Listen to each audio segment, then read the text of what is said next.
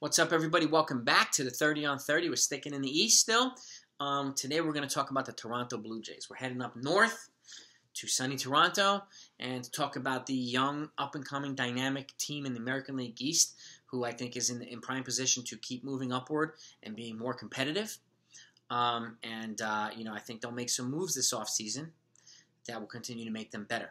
So some of them, most of them I don't think they'll be sexy moves, but I wouldn't be surprised if they, use a young dynamic player to get in, a bigger piece. But there's enough in free agency, in my opinion, that they can bring in to help them kind of take things to the next level, and particularly on the veteran front as well. So, by the way, welcome to the channel. If you're new, first time here, I hope you enjoyed enough to come back.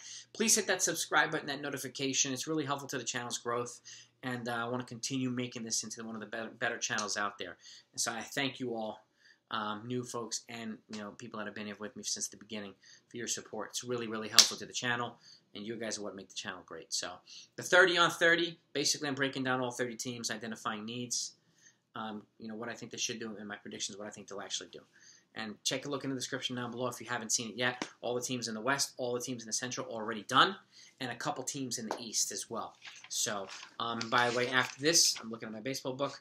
We're going to go back East. We're going to talk about the Philadelphia Phillies. That's going to be my next video after this. So be sure to hit that subscribe button and notification so you know exactly when it's coming out. Toronto Blue Jays. Here's this my baseball book. I identified some needs like shortstop, starting pitching, third base. Now, I know Vlad Guerrero Jr. has kind of alternated third base, first base, but I think with his body type, he'd be better off being the permanent guy at first base. And he's just a big boy, and I know he's leaned out a little bit this offseason, but they have propensity to have a lot of lower body injuries, and he's such a violent hitter that he's uber talented, but a violent hitter and a really, really good hitter. I don't want to see him get hurt, and I think first base would be a safer position. It would keep him healthy so that he could really let that bat do its talking. So, first base, I think he's an ideal spot for him. Meaning third base would be an opportunity to bring in a free agent.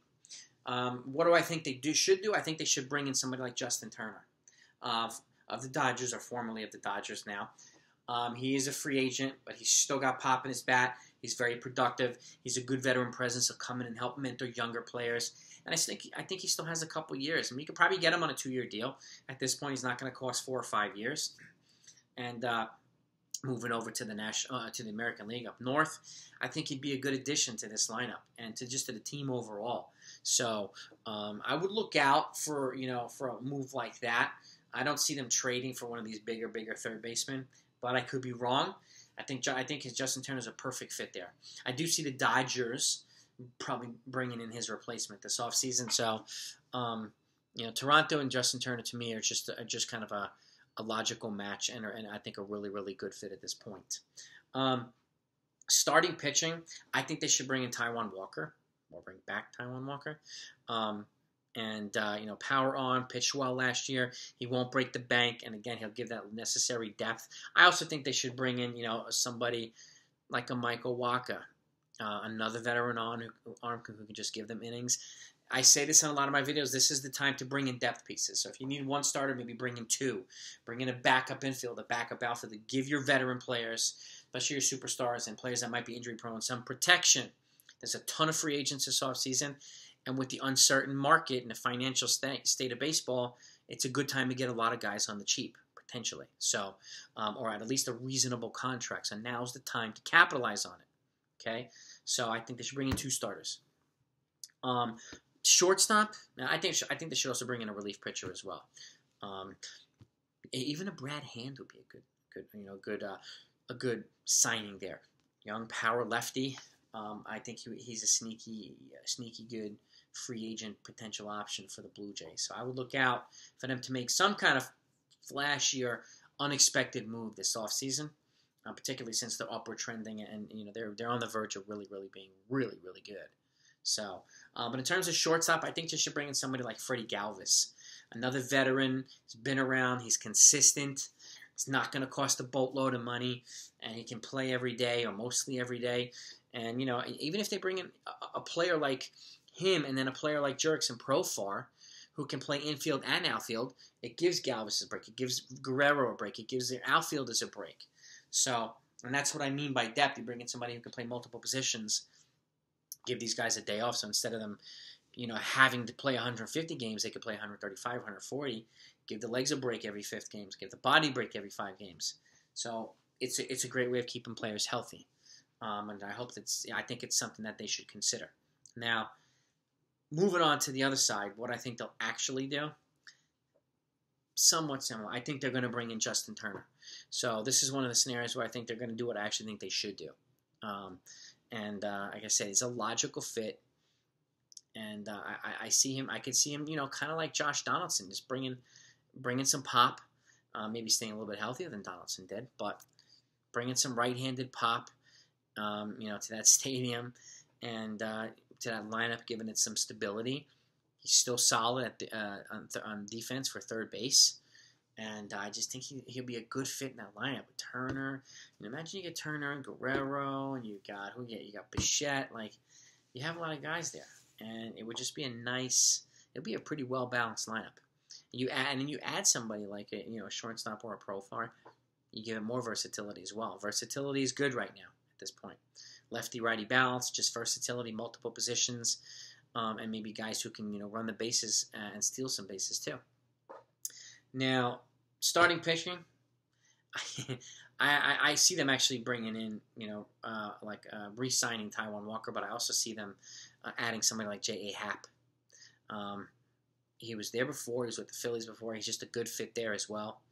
I think you can probably get him on a 2-year deal. A good, solid veteran. Didn't pan out, unfortunately, with the Yankees. I have him going to one of their American League East rivals in Toronto. So, and again, I see them bringing in 2 starters, complement 1 righty, 1 lefty, and help give the rotation some balance and some veteran leadership.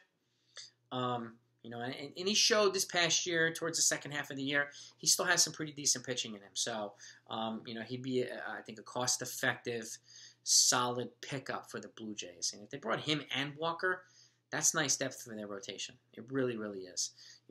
I don't see them bringing back Robbie Ray. I see Robbie Ray going elsewhere. But that'd be okay. Happen and Walker, pretty good. And in terms of shortstop, I see them bringing in either Freddie Galvis or Andrelton Simmons. Simmons is a fit in a lot of places. I don't see him going back to the Angels.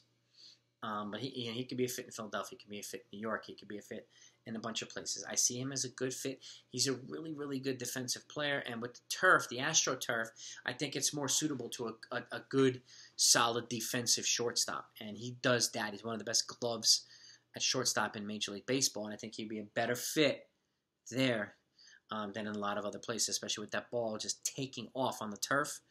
He's pretty much a whiz with the glove. So he would help protect that infield defense, protect the pitching, give it some good backup. And imagine bringing him in and Justin Turner. That's a heck of a defensive third base and shortstop combo. So, and it gives a lot of balance to the lineup and versatility to the lineup too. But again, he's a little bit lighter on the bat than your Didi Gregorius type, but he's much better with the glove. And I think for AstroTurf stadiums, somebody with a better glove, and again, he's still relatively young.